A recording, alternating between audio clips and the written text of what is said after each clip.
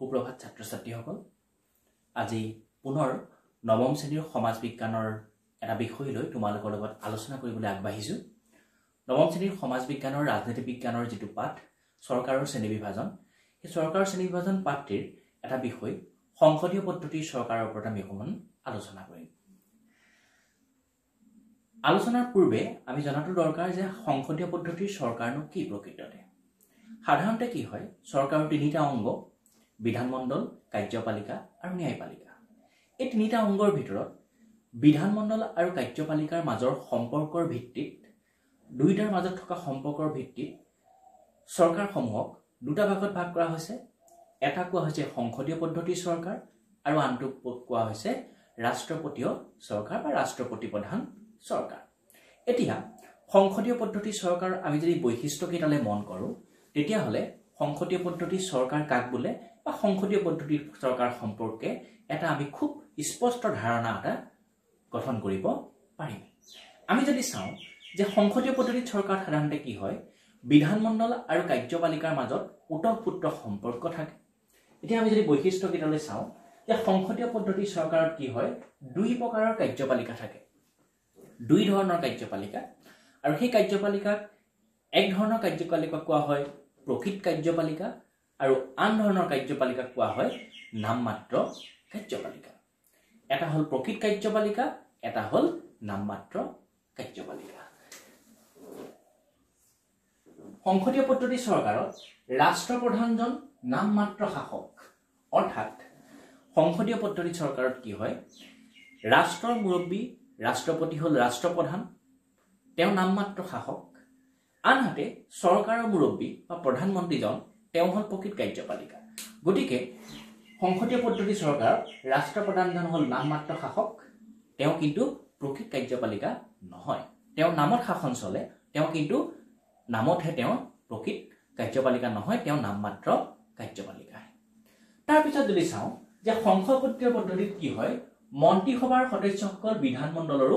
সদস্য হয় সংসদীয় পদ্ধতিৰ চৰকাৰত যিসকল মন্ত্ৰী পৰিষদৰ সদস্য তেওঁলোকে বিধানমণ্ডলৰো সদস্য ৰূপে তেওঁলোকে কাম কৰিব লাগে তাৰ পিছৰ বৈশিষ্ট্যলৈ চাওঁ যে প্ৰকৃত কাৰ্যপালিকা বিধানমণ্ডলৰ ওচৰত দায়বদ্ধ প্ৰকৃত কাৰ্যপালিকা অৰ্থাৎ মন্ত্ৰীসভাখন সংসদীয় পদ্ধতিৰ চৰকাৰত মন্ত্ৰীসভাখন বিধানমণ্ডলৰ ওচৰত দায়বদ্ধ তাৰ পিছত যদি চাওঁ বৈশিষ্ট্য যে সংসদীয় পদ্ধতিৰ চৰকাৰত কি হয় বলিষ্ঠ সুসংগঠিত বিৰোধী দল থাকে অৰ্থাৎ যেহেতু সংসদীয় পদ্ধতিৰ চৰকাৰ সাধাৰণতে গণতান্ত্ৰিক শাসন ব্যৱস্থাত বেছিকৈ প্ৰচলন হোৱা আমি দেখিবলৈ পাওঁ আৰু বিৰোধী দল অবিহনে আমি সংসদীয় পদ্ধতিৰ চৰকাৰৰ কৃতকাৰ্যতাৰ কথা আমি ভাবিব নোৱাৰো সংসদীয় পদ্ধতিৰ চৰকাৰত বিৰোধী দলে যথেষ্ট গুৰুত্বপূৰ্ণ ভূমিকা গ্ৰহণ কৰে গতিকে এই বৈশিষ্ট্যসমূহৰ পৰা আমি এটা কথা ক'ব পাৰো যে সংসদীয় পদ্ধতিৰ চৰকাৰ বুলি ক'লে বিধানমণ্ডল আৰু কাৰ্যপালিকাৰ মাজত ওতঃপুত্ৰ সম্পৰ্ক থাকিব আৰু বিধানমণ্ডলৰ যিসকল প্ৰকৃত কাৰ্যপালিকা মন্ত্ৰীসভাৰ সদস্যসকল তেওঁলোক বিধানমণ্ডলৰ ওচৰত দায়বদ্ধ হ'ব আৰু প্ৰকৃত কাৰ্যপালিকা আৰু নামমাত্ৰ কাৰ্যপালিকা দুইজন বেলেগ বেলেগ হ'ব অৰ্থাৎ ৰাষ্ট্ৰৰ মুৰব্বী হ'ব প্ৰকৃত নামমাত্ৰ কাৰ্যপালিকা আৰু মন্ত্ৰীসভাৰ অধীনৰ প্ৰধানমন্ত্ৰীৰ সৈতে মন্ত্ৰীসভাখন হ'ব প্ৰকৃত কাৰ্যপালিকা প্ৰকৃততে মন্ত্ৰীসভাখনে কি কৰিব গোটেই ৰাষ্ট্ৰখন পৰিচালনা কৰিব গতিকে সংসদীয় পদ্ধতিৰ চৰকাৰ বুলি ক'লে আমি এইকেইটা ধাৰণাই কৰিব পাৰো যে সংসদীয় পদ্ধতিৰ চৰকাৰৰ আমি যদি ইয়াৰ বৈশিষ্ট্যখিনি মন কৰো তাতে আমি সংসদীয় চৰকাৰৰ গুণখিনিৰ বিষয়েও জানিব পাৰো গতিকে সংসদীয় চৰকাৰ বৰ্তমানৰ পটভূমিত অতি গুৰুত্বপূৰ্ণ যথেষ্ট গুণ আছে কিন্তু হলেও সংসদীয় চৰকাৰৰ পদ্ধতি কিন্তু সমালোচনাৰ হাত সাৰিব পৰা নাই আমি যদি কিছুমান দুখ আমি আঙুলিয়াই দিব খোজো তেতিয়া আমি সংসদীয় চৰকাৰৰ ক্ষেত্ৰত কিছুমান আমি ত্ৰুটি দেখিবলৈ পাম ধৰি লোৱা হওক কেইটামান ত্ৰুটি আমি চাওঁ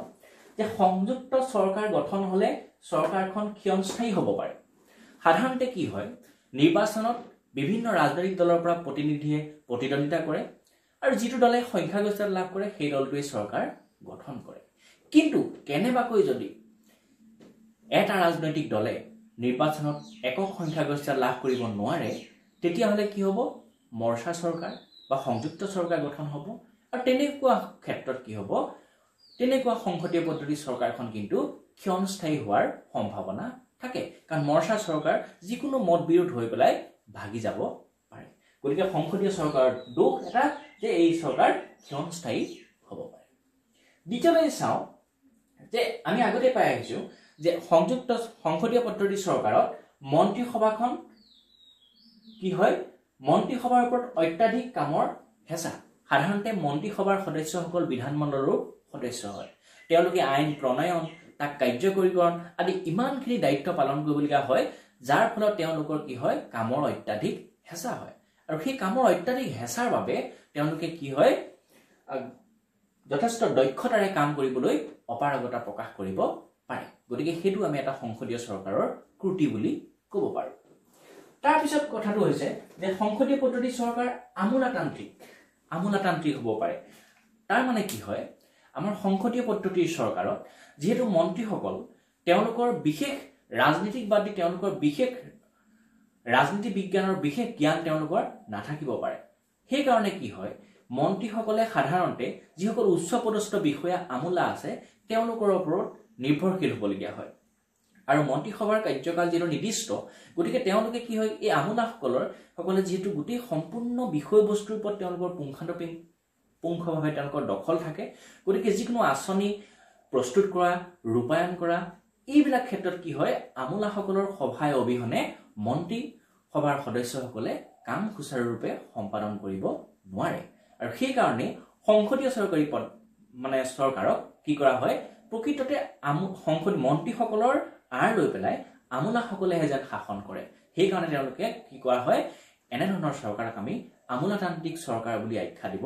পাৰোঁ। আনকি কেতিয়াবা মন্ত্ৰীজনৰ ভাষণ পৰ্যন্ত আমোলাসকলে প্ৰস্তুত কৰি দিবলগীয়া পৰিস্থিতিও আমি দেখিবলৈ পাওঁ। তাৰপিছত যদি চাওঁ যে জৰুৰীকালীন অৱস্থাৰ বাবে অনুপযোগী, সংসদীয় পদ্ধতিৰ চৰকাৰ সাধাৰণতে কি হয়, সকলো সিদ্ধান্ত, যিকোনো বিষয়ৰ ওপৰত সিদ্ধান্ত সাধাৰণতে কি হয়, আলাপ আলোচনাৰ মাজেৰে গ্ৰহণ কৰা হয়। আৰু এনেধৰণে কৰিবলৈ যাওঁতে যথেষ্ট সময়ৰ প্ৰয়োজন হয়। গতিকে জৰুৰী অৱস্থাত যেতিয়া ক্ষিপ্ৰভাৱে সিদ্ধান্ত ল'বলগীয়া হয়, তেতিয়া আলাপ আলোচনাৰ মাজেৰে কি হয়, সিদ্ধান্ত গ্ৰহণ কৰিবলৈ যাওঁতে ৰঙা ফিটাৰ মেৰ পাকত পৰি পেলাই যিকোনো পৰিস্থিতিৰ মোকাবিলা কৰিবৰ কাৰণে কি হয়, কেতিয়াবা অসুবিধাৰ সৃষ্টি হ'ব পাৰে। আৰু সেইকাৰণে জৰুৰীকালীন অৱস্থাৰ বাবে আমি সংসদীয় চৰকাৰক আমি উপযোগী বুলি ক'ব নোৱাৰোঁ। এইখিনি আমি যদি ত্ৰুটিৰ উপৰিও আৰু বিভিন্ন কিছুমান দোষ আমি দেখিবলৈ পাম